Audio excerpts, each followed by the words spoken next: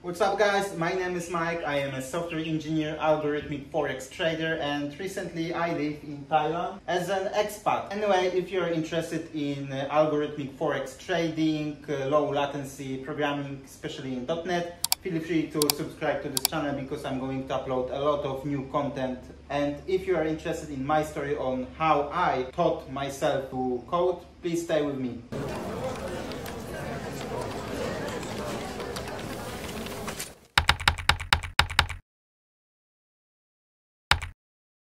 I am coding from like 6-7 years, and anyway, when I started I didn't go to any school, any tech university. It was like I had a need to code something and then I just did it pretty much like this with the use of Google. So many people ask me how to start coding, how to learn code. That kind of people that ask that kind of questions are not really serious, because if you want to learn something, you just go to Google, you type how to, I don't know, make money online, and you have loads of stuff, loads of content. Same thing with programming. How to start coding. Do you know how to start coding? Get an idea. Find an idea that actually you want to create, an idea of an app. So it could be small script, small automation, but actually something that could be useful for you. And then pick a technology. Go with C#, go with Python. If you want to do web application, go with Node.js, go with JavaScript. You have plenty of frameworks, plenty of people talking about how to create projects. That's one thing.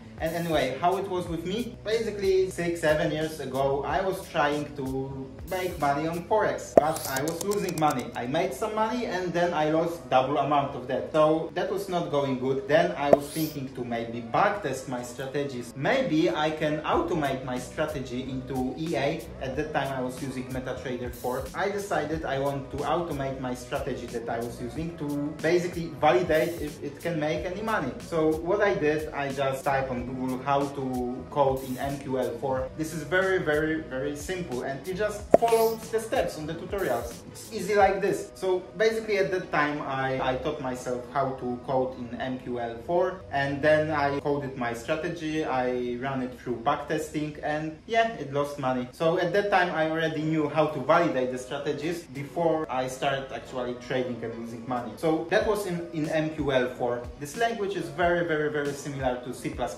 and you can learn it if you want, but it's like low level of algorithmic trading. Anyway, I coded that strategy, backtested, and then I knew how to code in MQL4. So the next idea I wanted to create was the idea of an application. Basically the idea of this app was to create a EA in MQL4 that will be connected to the external database, and basically every single time there is a new trade or new information about the news release, the EA will communicate with the backend written in C# at that time and make decisions. So basically it was like EA or MetaTrader 4 on steroids. I choose the .NET platform to create the app. I found a loads of tutorials. I followed the tutorials, added some changes, some tweaks by my own, and I made it run. And when it comes to backtesting, this EA strategy, yes, actually was making some money. So this was the first strategy I coded that was making money on the backtesting on the long run. I made the backtest for 7 years, 6 years, something like this. But the EA was very simple. It was only trading the non-farm payroll, so it was basically one trade per 1 month, so not much data to test. But after 7 years, it was profitable. But you may wonder how it went with the real life. So the idea was perfect. The backtesting was perfect, but the market validated my idea and it was not making money long term. And I don't know, if you know why this strategy didn't make money, just let me know in the comments. And the reason why it was not making any money was the slippage. So when you have big news releases like non-farm payrolls, there's very big volatility on the market, and I was not getting the prices I wanted. And with backtesting on MetaTrader 4, I think you do not even have an option to simulate the slippage environment. I was asking for price 1.1111, and I was getting 1.1115, but the market was dropping. So I was not making any money with this strategy. Okay, so the project failed, but I learned how to code in C#.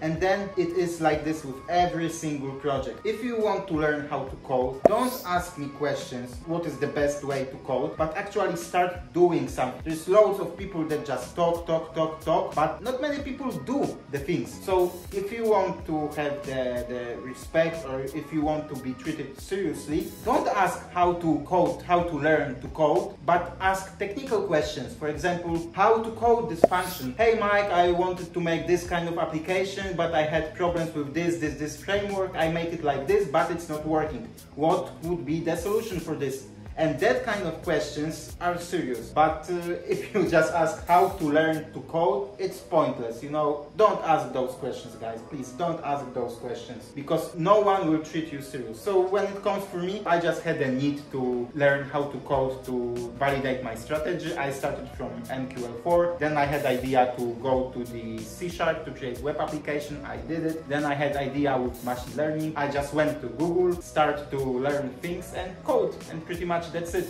When it comes to books, sometimes they help, sometimes they don't, but basically books are a good foundation. So if you're already doing some project in C#, Python or MQL, it's worth to read a book about this kind of language at the same time. Because if you're gonna read it and don't code anything, what's the point? But if you're gonna actually code some project, do your own stuff, and during that time, as a fulfillment of your knowledge, read a book on some C# development or stuff like this, then it's worth it, and then you can see the results. But anyway, I started with MQL4, moved to C#, then I did some Python development with machine learning, then again C#, Python, C#, Python. Recently I just stick with C# with low latency development, so coding with C#, but paying attention to the garbage collector. So, you know, when you run your app, you don't want the garbage collector to be triggered. So anyway, that's it. If you want to learn how to code, just do not ask programmers how to do it, but just go to Google and learn it, because the knowledge is already there. And anyway, if you like this kind of videos, just hit the like button, subscribe to this channel, and if you want to talk to me, exchange some ideas with our community, join our Discord group. The link should be somewhere there below. And yeah, as you can see, it got already dark in Thailand. See you. PCO.